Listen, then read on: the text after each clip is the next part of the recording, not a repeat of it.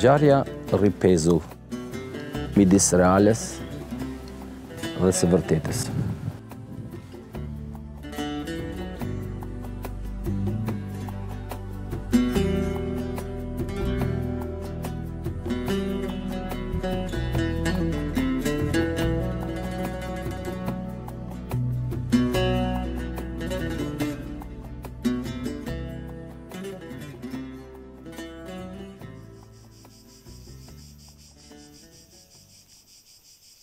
Bedenet e kalas ishin dikur plotë për plotë.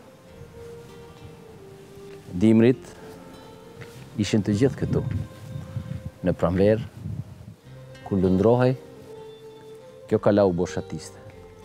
Këtu mbetin pleq, plaka, fëmijë dhe gratë. Ulqinakët lundronin në përbrigjet e Adriatikut me zdheut dhe mbrin në Afrikë. Në një ditë të bukur pranvere, dy vëllezërit Lutfiu dhe Hyseni, duke reparuar varkën e tyre në Ran, panë se kalan e Ulqinit e kishin rrethuar 4 anije venedikase, që tentonin të hynin në Ulqin. Pasi që panë që kanonada ishte gati të gjuante me topa kalan e Ulqinit, bedenet e kalas, dhe e panë se nuk kishin kohë të mbrinin aty, t'i alarmonin njerëzit, vendosen të hynë në det dhe të rrafin detin. Kështu, pas legjendës që flitet, deti u bë kulshedër. Dhe anijet venedikase ishin të detyruara të shkojnë te gjiri i Gjeranës, derisa deti të binte prapë në nivelin e tij.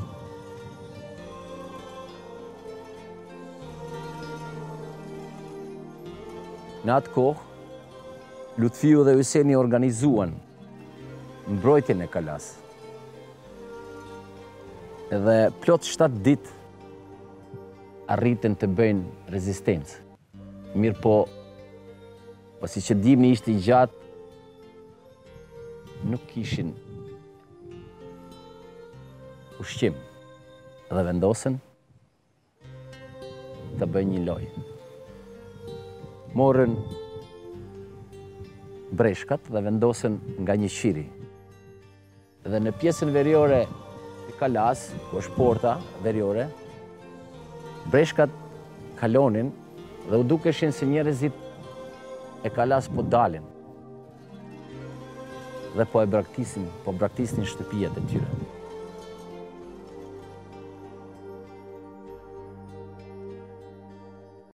Venedikasit u gëzuan, erdhën, mirë po e panë se është një kurth, dhe pastaj qytetarët e Ulqinit të vjetër u vërsulën dhe arritën të japin disfat. Kur u kthyen, porta Venedikut ishte shumë e tërbuar, dhe vendosën që të vinë më shumë forcë dhe me armatim.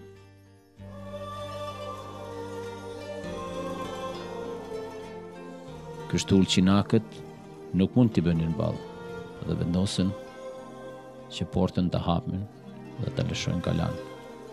Mirë po Lutfiu me Hysenin nuk pajtoheshin.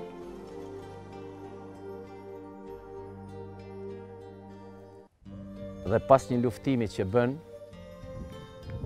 atu plagosën,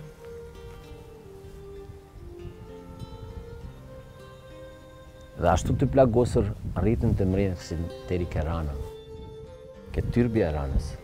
Ato ranë shehit.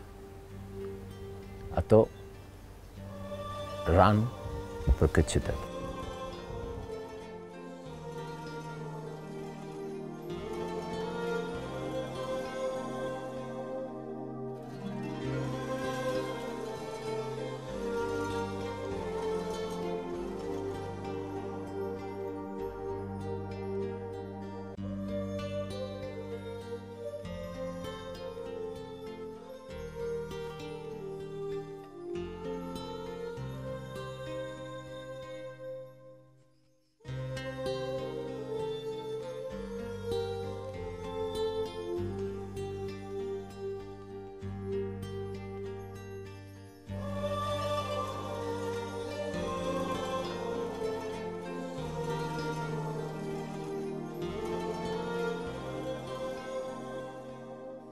Çdo njeri që kalon këtu e ndjen energjinë e këtij vendi të shenjtë.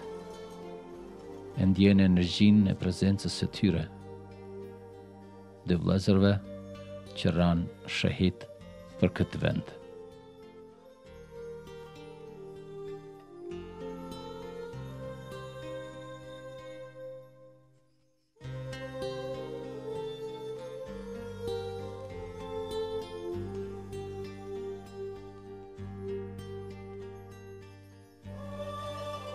Legjenda e radhës na çon prap në kala.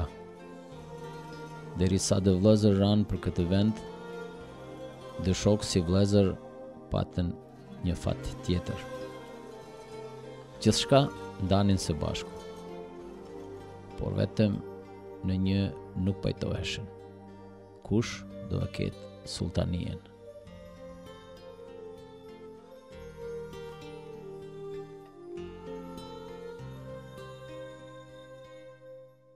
Ramizi edhe Aliu ishin dë shok të pandar. Lundronin së bashku, rrinin së bashku, njifeshin qysh në fëmiri.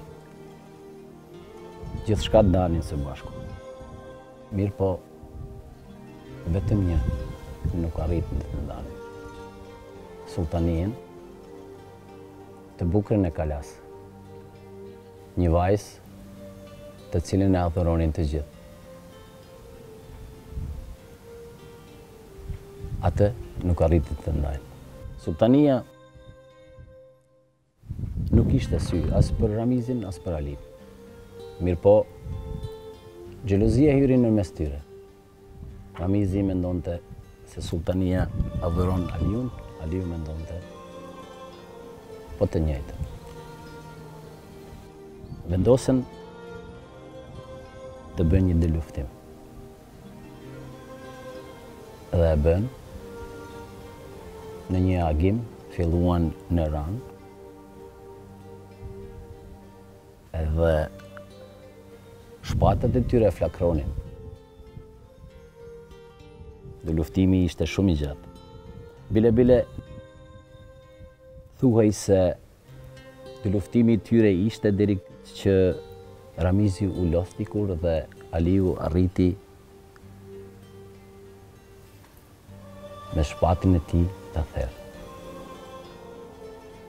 Ai u ngjit krenar në përshkallat e portës së jugut, kurse Ramizin e sollën me shkallës. Babai i Aliut ishte shumë i kënaqur. Edhe ja nisi DASMA. DASMA zgjati 10 ditë. Ahengu ishte në çdo cep të rrugicës së kalas, dëgjoi kënga.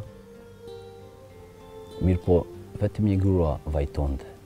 Ishte nëna e Ramizit, e cila nga vajtimi i saj dhe dhimbja e saj që kishte dikur plasi.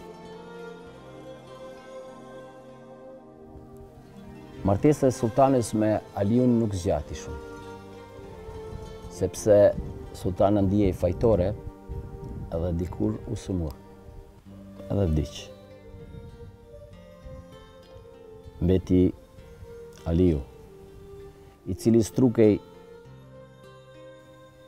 në një minder në dhomën e tij dhe vështronte vetëm një pikë, shikonte vetëm detin.